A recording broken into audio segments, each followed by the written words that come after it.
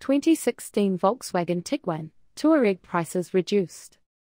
Volkswagen is biding its time until its new SUV models come to market within the next 2 years. In the meantime, the company is issuing price reductions for the 2016 Volkswagen Tiguan and Touareg SUVs in an effort to keep these aging models in demand at dealerships before they're replaced.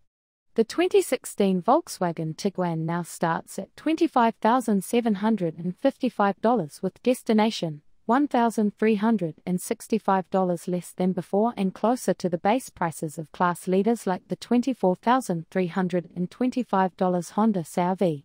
Despite the decrease, the base S model actually adds new features including keyless access with push-button start, leatherette upholstery, heated front seats, automatic headlights, and rain-sensing wipers.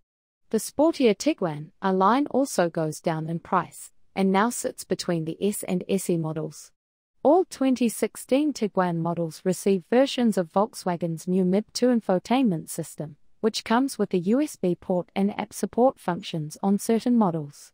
The larger 2016 Volkswagen Touareg SUV gets a slightly larger discount, with the starting price dropping $2,000 to $43,615 for the base V6 Sport model.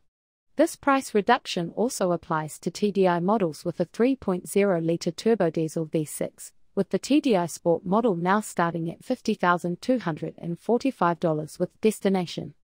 The Volkswagen Touareg Hybrid is cancelled for 2016. This gas-electric SUV was previously the most expensive Touareg in the lineup, but provided worse fuel economy than the TDI models, at 20/24 of a mile per gallon city/highway.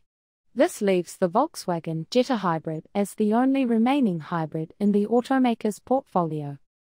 Coming on the horizon are two completely new Volkswagen SUVs, including an unnamed 3-row crossover to be built at the Chattanooga, Tennessee plant that currently builds the US market Passat, and a redesigned Tiguan that will ride on the modular MQB platform that underpins the 2015 Volkswagen Golf.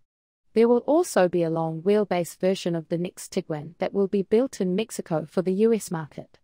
Look for these new SUVs to debut within the next year, with the Chattanooga-built midsize SUV set to start production 2016, and the next Tiguan set to go on sale by 2017.